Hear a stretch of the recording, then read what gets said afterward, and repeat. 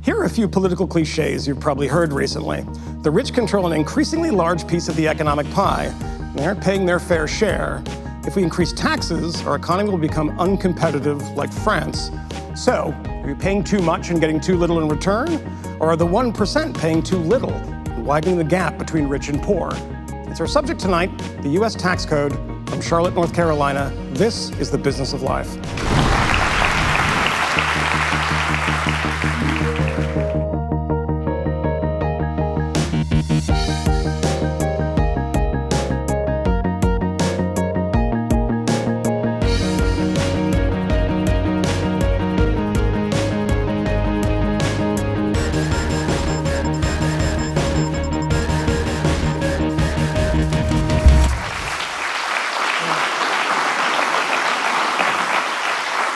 Michael Moynihan, and welcome to The Business of Life, coming to you this week from Charlotte, North Carolina.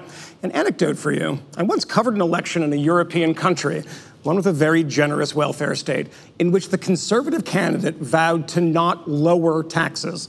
Things are different here in the United States. It's a national sport to complain about taxes, for presidential candidates to promise tax cuts, and for us regular citizens to hate the sinister IRS. But look at opinion polls. We say that we want lower taxes and smaller government, but we also demand a generous government. So, should the rich pay more? Or are we already overburdened with local, state, and federal taxes? Well, today we're going to find out. And as always, we'll break down the issue using facts, figures, and dollars and cents.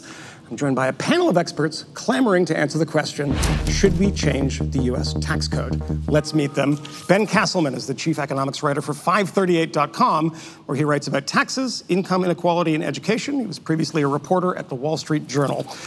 Sheppard is a contributing editor at Tax Notes and was recently named one of the 50 most influential players in international taxation by International Tax Review. There's a lot of tax in it. And by the way, the New York Times said that you resemble a nostalgic, if high-end, punk rock groupie. Do you remember that? Yes. They said that about you. All right, well, one more thing. There are two people in this panel. We usually have three. But because of the weirdness of airlines and the vicissitudes of weather and things like that, we're missing one. And one is somewhere in the air. But she might come. And when she does, we're going to welcome her with open arms, and we're going to seat her at the panel, and she's going to jump into it. But we're going to jump into it right now. So let's begin with our first topic, paying your taxes. Something that all of you, I hope, are doing. And our first number, 90%.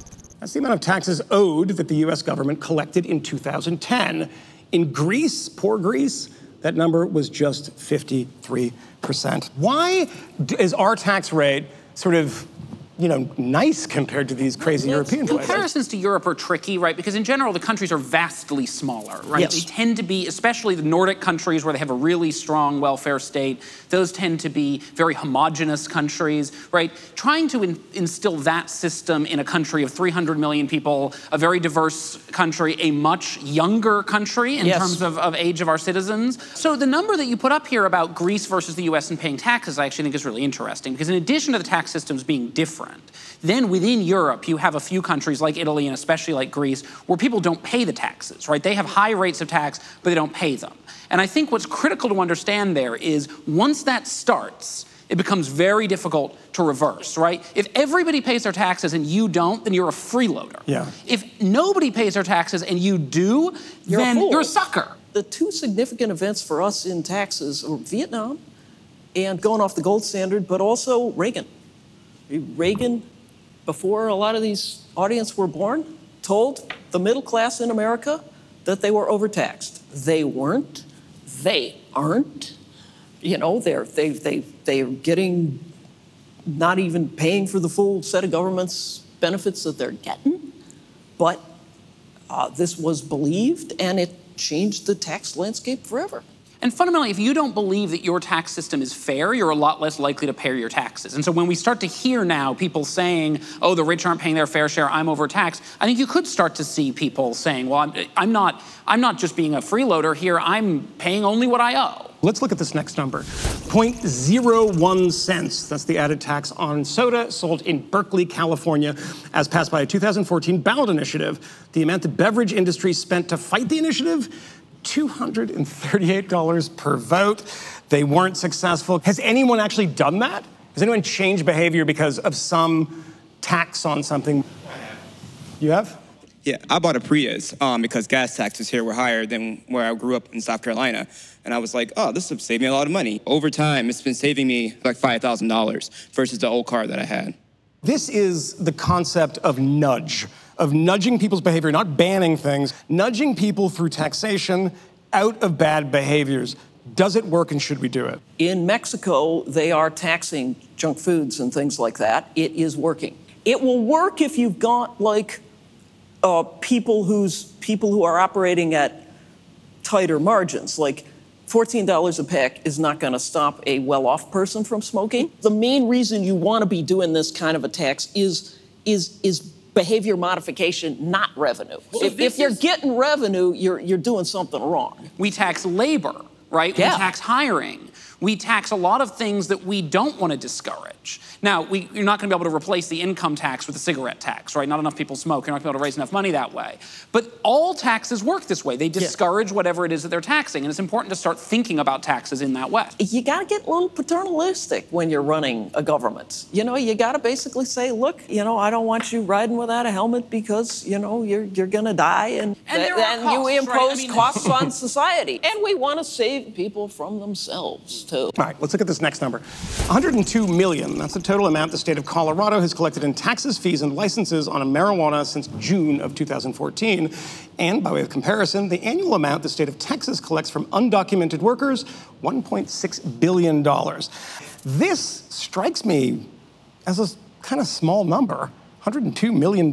Because the taxes are high, does this actually put dealers out of business? Because they don't have to pay taxes. If you buy it straight from people who were selling it before, there's numbers that show that you buy marijuana from your old dealer, it's cheaper. But your old dealer is technically liable for federal income taxes and things like that. I mean, I have a person shaking his head. Criminal activity is not taxable. It is taxable. It's in our tax code. Really, it is. Don't look at me. And we had an absolutely wonderful case in the United States tax court where the IRS had tried to tax a dealer on his gross income, and he went to court and proved up his costs. And the tax court said, okay, fine, you can deduct your costs. And then Congress had to change the law to say that drug dealers can't deduct their costs. Let's vocalize the head shake.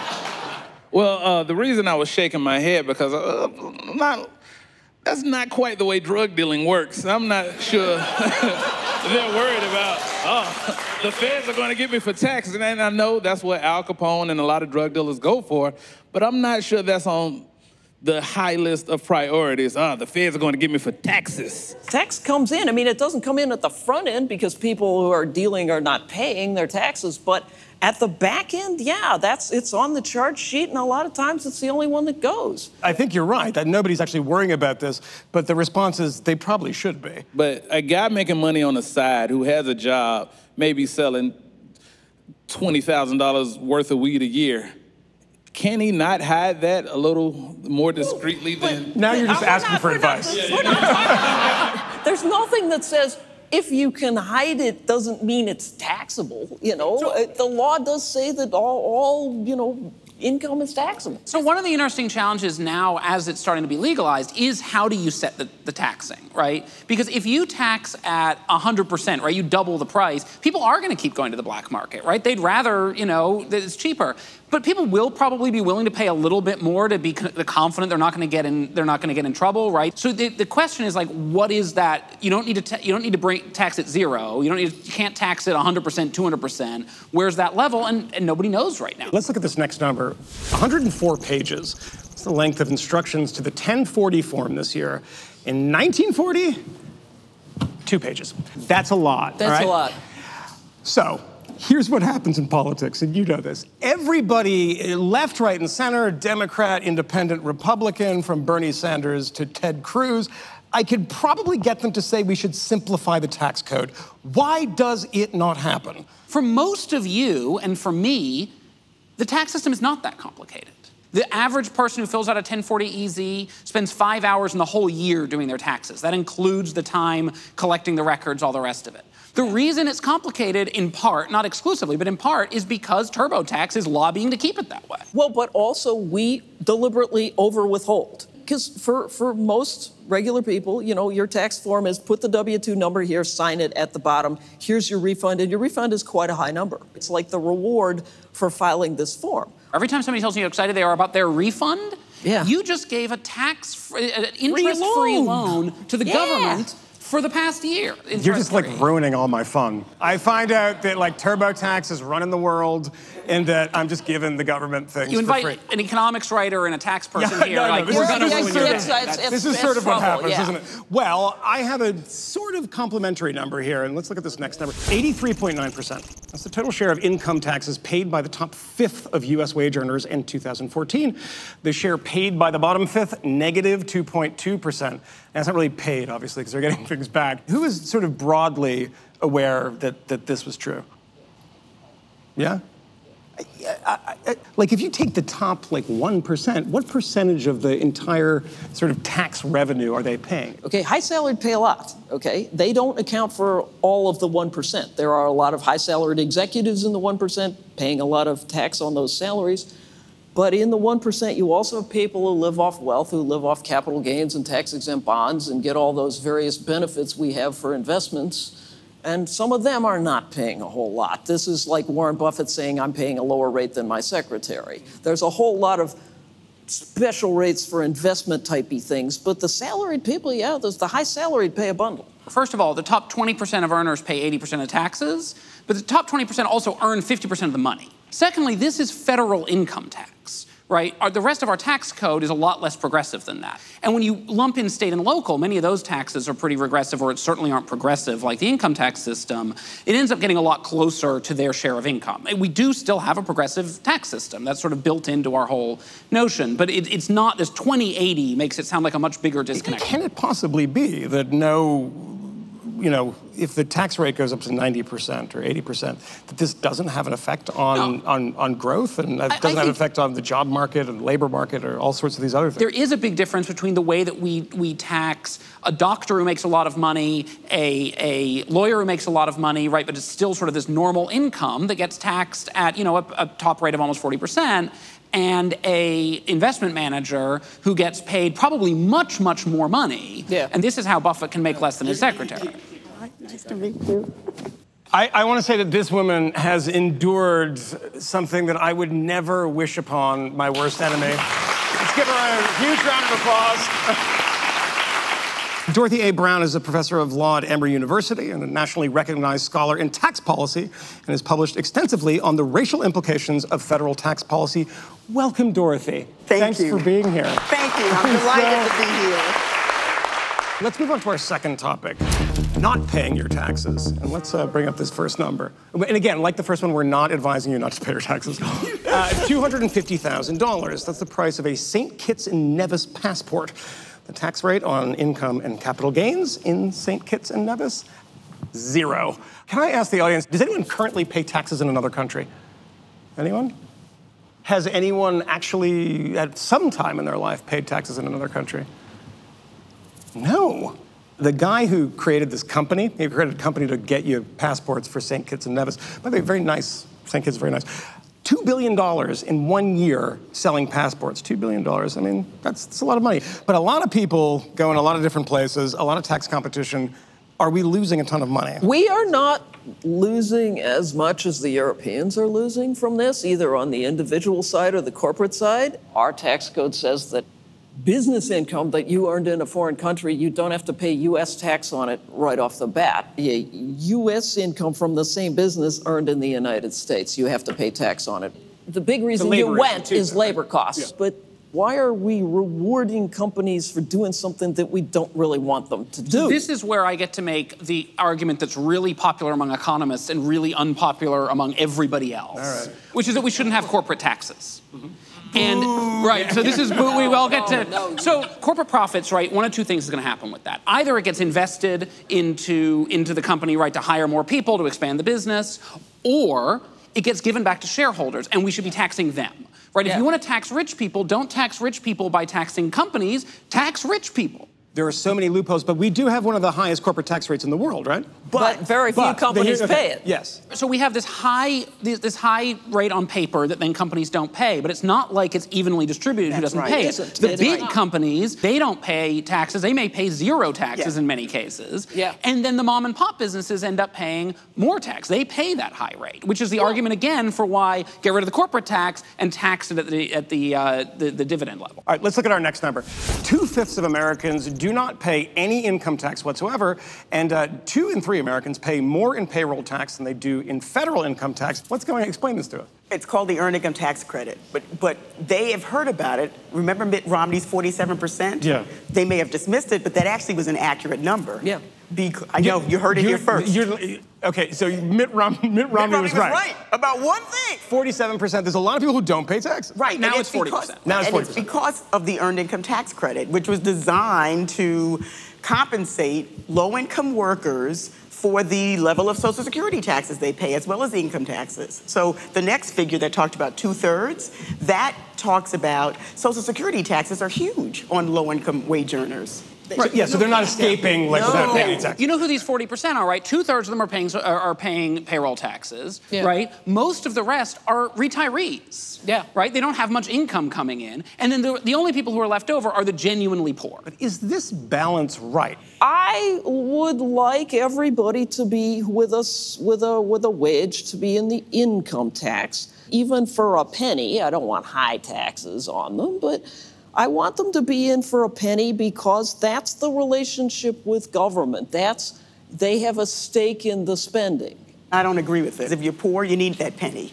You don't need the government to have that penny. That's why we have the Earned Income Tax Credit. It's to reward work, but to not make it so onerous. The percentage of Earned Income Tax Credit recipients who use tax return preparers is higher than the rest of us because it's that freaking complicated. Yeah, and there are probably an still interview. roughly 25% of people who qualify for the Earned Income Tax Credit don't take it. Yeah. Why is that not a political winner, by the way? To say, let's simplify at least this. Because what it replaced, we repealed welfare, okay? We shrank it, and what we're doing is we're delivering social, financial type benefits through the tax code. There's a GAO study that looked at what happened to EITC returns when it got to the IRS. What is EITC returns? Earned Income Tax. Okay, you lost me there. I'm like, it just became an acronym. And Earned Income Tax Credit that looked at what happened once it got to the IRS, looked at what happened when somebody who had a tax return preparer did it, looked at what happened when you didn't have a tax return preparer, and they found everybody screwed it up. Everybody.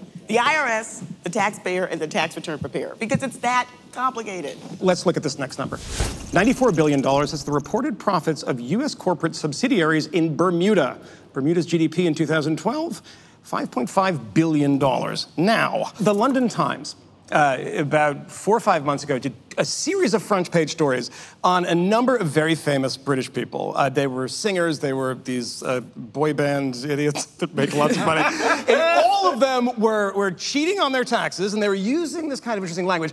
But what was acknowledged in every piece is what they were doing was legal. Do you want to get back to the corporations or talk about the boy bands? Because I like both topics. Cheating your taxes in Britain is a lot easier than it is from the United States, okay? The items that's specific to Bermuda is reinsurance income.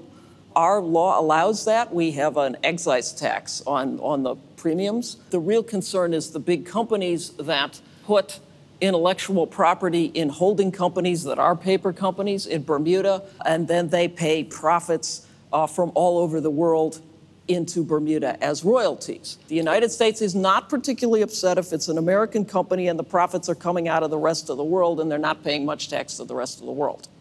All right, let's bring up this next number, $5.8 billion. That's the amount the IRS paid out in fraudulent refunds in 2013. You also see that the amount that they prevented in fraud totals $24.2 billion. I mean, that's a ton of money. Who's doing this? Well, the 24.2 billion folks, they're not doing it that well, right? Because they're getting caught pretty easily. The 5.8, on the other hand, they're kind of clever. That's who we should follow. Right? And part of the problem is Congress has taken away money that would enable the IRS to go after more fraudulent returns. So the miracle is, given the little they have to work with, that they caught 24.2 billion. The IRS collects something like $1.5 trillion in income tax, right? So $5.8 billion in fraud. Now, I guarantee you there's... So is that actually a low number? That's relative. not very much, right? That's a low percentage. Yeah. And, you know, I do think that gets back to where we started, right, about Americans basically paying the taxes that they're owed. We do have that cultural expectation, and I think that if we erode the sense of fairness, then there'll be a lot more people who try to get away with one because they won't see it as an ethical problem. They might be concerned about the legal repercussions, but most people who pay their taxes aren't really doing it because they think they're going to get caught. 90% of what we collect, we withhold from wages. On wages. And we fight about the other 10%. But should we be taking deductions? I actually would like to get rid of almost all deductions, let me be clear, all deductions, and pretty much all exclusions, and bring the tax rate down, maybe 10%. Why would you want to bring the tax rate down 10%? I want more money in people's hands to spend how they want to spend. For example, 2/3 of Americans do not itemize deductions. They take the standard deduction. Why do we have itemized deductions for 1/3? Who takes deductions? It is, right. Higher income people. It's higher income people. And most of those... Members of Congress. Yeah. A lot of those deductions Congress. a lot of those deductions are also distortionary in different ways, right? We encourage people to buy bigger homes than they really need. We don't tax employer-provided health insurance, right? Which then encourages... Or pensions, which encourages companies to divert more money in that direction rather than in putting cash in your pocket. Does anyone want to tell me what they think constitutes rich? What do you think sort of constitutes rich? I think rich is somebody who has over $1 million. So you wouldn't say somebody that makes a salary of $300,000 a year, you wouldn't say that they were a rich person? I wouldn't say that they were rich, but I would say they definitely have money. I'm surprised by this. I think that's a lot of money. I'm getting underpaid for this show. I'm walking off right now. I want to raise Vice. This is why politicians like to talk in percentages, Yeah. right? So the top 5%, right, the cutoff there is about $200,000. Right, the top 1% is more like 450,000, right? Top 2% I think is somewhere around 300. When you talk about taxing the 1% or taxing the 5%, you're going to hit a lot of people who think of themselves as not rich, as upper middle class, as affluent, right? And that people in this room think of that way. But here's the reality. If you want to lower taxes on the middle class or you want to really raise a lot of money, you have to hit those people. You can't do it just taxing the 0.01, the millionaire, billionaire type. The 1/10 of 1%, the truly rich. And that's how much? Multi-millions. Yeah. Half of Americans in households less than 50, half over 50. So this $1 million is $100,000. Median $50,000. I'm rich again. Okay? No, I'm not, actually. Large salaries, large wealth is earned in high-tax places. It's earned on the coasts in this country. It's earned in Europe. Let's get to this next number, which sort of feeds into that. 67%. That's the number of Americans who want a budget that, quote, closes corporate tax loopholes and limits tax breaks for the wealthy. That 67% really don't have much to say about it when there's large companies and rich people, you know, lobbying Congress all the time. We know that most individual political... This is a bipartisan thing, you're saying? Yes, it's totally bipartisan. I don't agree with that. I don't, because I'll give one example. You want to talk about tax breaks for the wealthy? The estate tax, or what the Republicans call the death tax. You've got a Democratic House, a Democratic Senate. You're not even talking about repealing the estate tax. So here's why I think the estate tax ends up being such a significant issue, and I think it really speaks to what everybody was talking about when they were asked what is rich. And listen to what people said. They mostly pointed not to an income. They pointed to an amount of money that they have, right? If you've got $1 million, if you've got $5 million, we recognize that what makes you rich is not how much money you made this year, it's how wealthy you are. And the estate tax, right, that is what ensures that if my daddy was rich, then I'm likely to be rich too. But a big piece of that is he can hand me his money with very little tax, even under our current estate tax system, very little of that ends up getting taxed. You know, this is a lot to take in. You know, it's a very, very divisive issue. I have looked around and I have seen an audience that is nodding vigorously, that is shaking their heads vigorously and kind of like pouting too. So let's get to you and have you ask your questions to the panelists and comments. You know, Michael, we always hear about these fat cats on Wall Street taking all the tax breaks. I'm interested to know, are there any tax breaks that are happening for the families of working class citizens? Itemized deductions, mortgage interest, charitable contributions, state and local income taxes. Is there a meaningful way of somebody who is in that sort of $50,000, $60,000, is there a way that they can sort of meaningful, like in a significant way, shrink their tax bills? You know what you can do to reduce your tax bill if you are earning $50,000, $60,000 is you can put your money in your 401k. Retirement. And that is absolutely something that you should be doing if you're lucky enough to work for a company that matches. Yes. Match the match. Do not leave money on the table. Please don't leave money on the table. Don't leave money. Yes, yes. I have never saved a nickel. And if you can afford to stop that. I'm so Stop screwed. that right now. Sometimes these shows really depress me. But it will, in addition to saving for retirement, it will reduce your tax liability. Absolutely. And it's investment assets that, you know, you can build wealth in your retirement plan. Listen to this. This is a no-brainer. Who else has a question? For the average person in my generation, corporate loopholes are kind of like twerking to a senior citizen where they don't really know what it is yet and they haven't really figured it out. These people probably don't want businesses to go overseas as well. So I guess if you cut corporate loopholes, will that also in turn send businesses overseas as well? The ones that are paying zero are the ones where the centerpiece of the business is some kind of intellectual property. So that's tech and pharma. And they are able to shift income to places like Bermuda. And most of the income they're not paying taxes on is the foreign income. Manufacturers didn't pay a lot of taxes. Utilities don't pay a lot of taxes. I mean, we have businesses that we kind of explicitly favor. And that's not entirely a bad thing. And they will say, if you get rid of this loophole, then we'll shut down the factory, then we'll stop drilling the wells, or we'll drill them somewhere else, or we'll take this business elsewhere. And if you're a congressman, one, you don't want to lose out on the campaign donations, and two, you don't want to be the one who has to explain to your constituents why the factory closed. Yeah, and so you're terrified. You're terrified. All right, well, as always on The Business of Life, I come away from this knowing a lot more than I went in, and I hope you did too. I'd like to thank all of our panelists for helping us do that. The heroic Dorothy, Ben, and Lee. And thank you all for watching, and we'll see you next time on The Business of Life.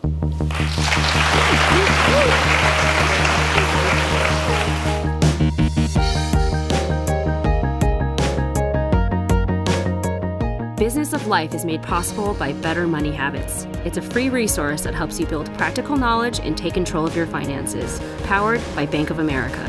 See more at bettermoneyhabits.com.